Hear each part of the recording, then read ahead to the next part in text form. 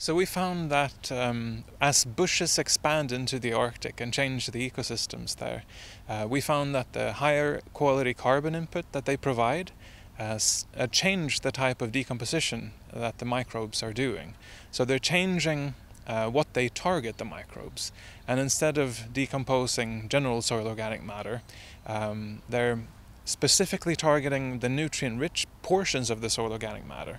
And the cost of this is that they degrade a smaller quantity of the soil organic matter, meaning that possibly this could provide a negative feedback to climate warming. So I was working with this Danish group that have long-term field experiments set up in the Arctic, or in the Swedish Arctic, close to the Abisko region. And what they have done there is they've simulated the expansion of bushes into the Arctic by adding litter or warming the soils.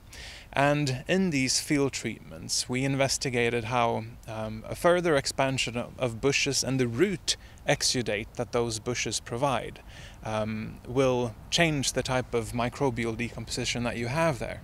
And our way of simulating the root exudates was actually adding small quantities of sugar to see how that changed the soil organic matter decomposition. So the first priority is trying to find out how will microbial use of soil organic matter actually change. We're able to extrapolate from our results, but we haven't actually measured anything long term yet. So that's priority one.